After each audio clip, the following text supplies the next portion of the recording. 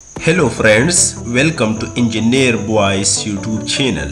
My name is Isilhan and today we are gonna talk about the top 10 interview question that every quantity surveyor should know how to answer.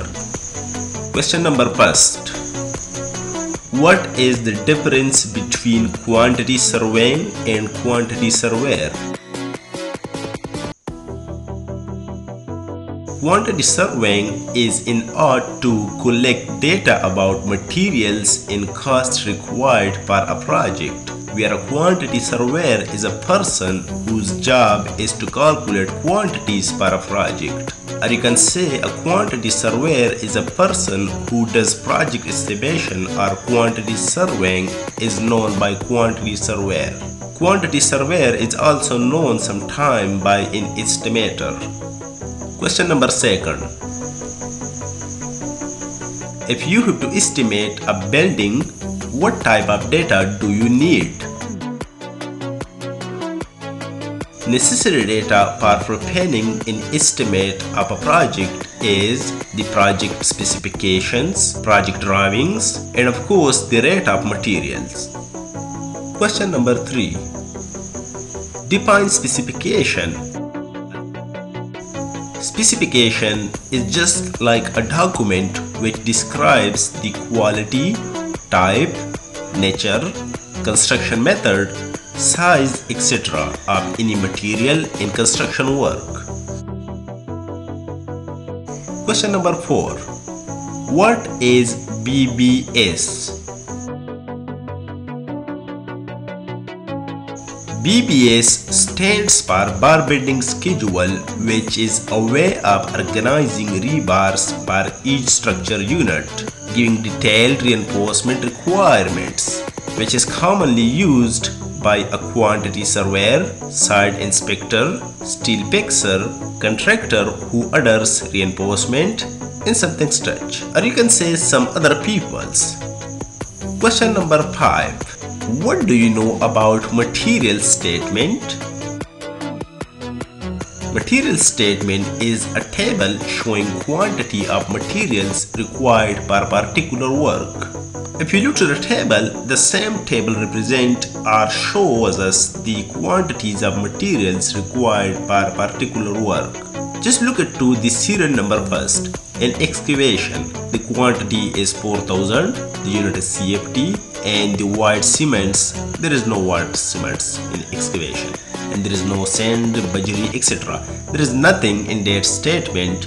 But however, if you look to the serial number 6, that's PCC 136, the quantity is 200, the unit is CFT of course, and there is no white cement of course, but the sand is available there, which is 0.924 sekla, and then the bajri is also available there. There is no brickwork, there is no stonework, etc. So this table shows us the quantities of materials required for a particular work. Now question number 6. What is analysis of rate? Analysis of rate is a process in which overall cost of any item of work is determined per unit quantity of work. If you look to the same table, this table of course represents the total price in RS of different items or of different construction items. Those are of course determined by me when I was student of 3rd semester I think, and I have done a project on quantity surveying. I've taken this table from my notes, you can say. So this table represents of course the overall cost of any item of work. Question number 7. What do you know about intermediate point? Intermediate point is a point at which value of depth in cutting or height of pinning is 0. Just look at the same picture. When you are going from pinning to cutting or from cutting to pinning, you can see of course a point over there which does not have cutting or pinning. So the same point may be known by an intermediate point. Question number 8. What do you know about lead? The horizontal distance between centroids of the sections of cutting and pinning is known by lead. You can see of course in the diagram. This just represents the pinning and this one represents the cutting.